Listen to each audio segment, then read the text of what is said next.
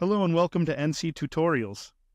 In this tutorial, I will be machining a groove inside this diameter using the 2D contouring operation. We will pick up where we left the last tutorial, which was pocketing. So let's go to our machining tab. This is the groove that we will be machining. I'm going to add a 2D contouring operation.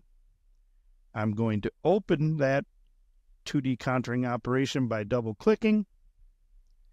And in my tutorial library, I am going to pick my 40 millimeter by 4 millimeter key seat.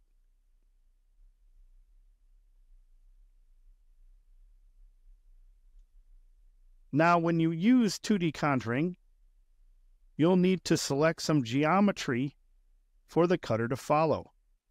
I'm going to go to my job assignment, and I'm going to highlight this inner curve.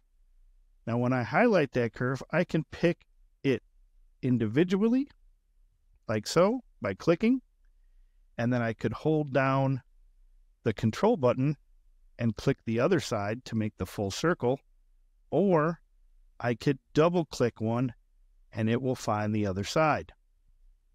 So let's double-click on there, and we'll go to curve. Now, what I want the bottom level of this curve to be right here. So I'm going to select my bottom level and then click bottom level. And what I intend is for the cutter to come down, spiral out, cut that groove, and then come up out of the hole. Let's go to the view cube and click on top. If we were to run the program right now, it would show a gouge because it would want the cutter to go out directly to this point and then start coming down. So what we want to do is pull out a lead in that will make the cutter come down and leave from this point.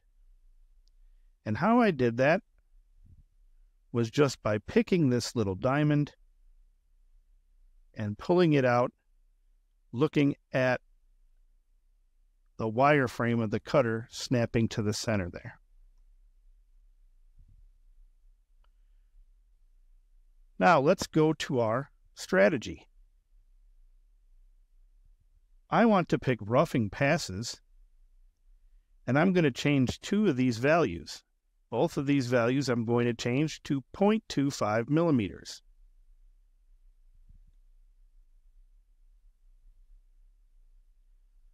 That will create 3 small tool paths that this cutter will follow. Now let's go up and generate our tool path. If we zoom in, you can see how close the 3 tool paths are.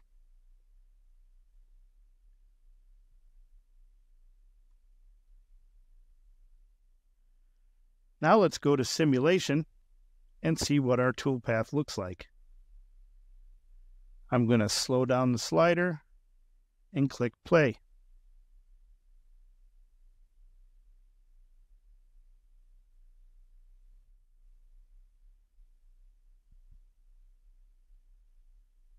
So you see the cutter went up and down in the very center of the hole and did not hit any sides, and came down and did 3 passes at 1/4 millimeter each.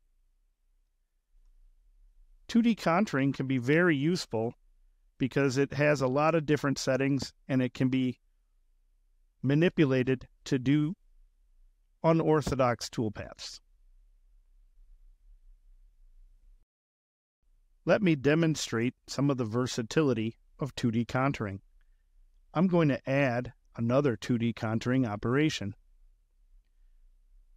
I will leave it as selecting the 12 millimeter cylindrical mill. I'm going to pick this outside edge and double click, and it has joined the entire curve. In my job assignment, I'm going to put that down as my curve to follow. I'm going to pick this surface as my bottom level, and I'm going to pick this surface as my top level. Now all this is going to do is have this cutter follow this path. Let's look at the simulation. It's going to be coming down here and just going all around the outside, following the curve that I picked.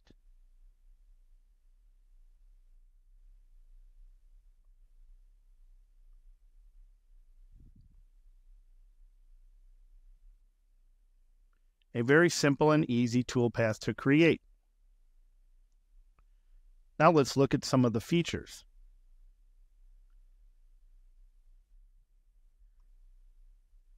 This little circle and dot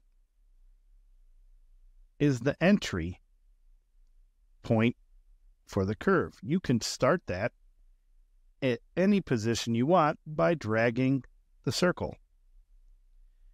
This little dot and circle are the entry points for the curve. If I highlight the circle in orange and pull it around, I can change the entry point.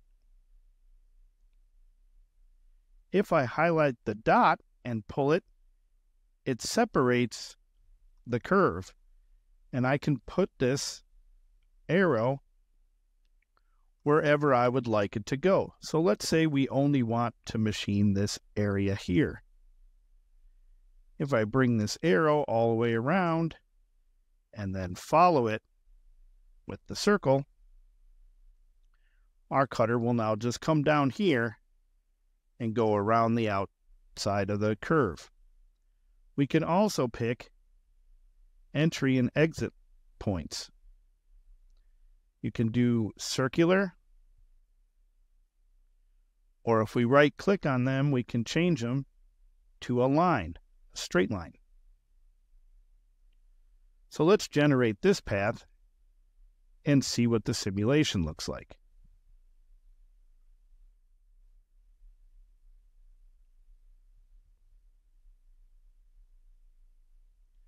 As you can see, 2D contouring can be a very efficient and easy to create toolpath. This tutorial has been about 2D contouring. Our next tutorial will be about chamfering the model.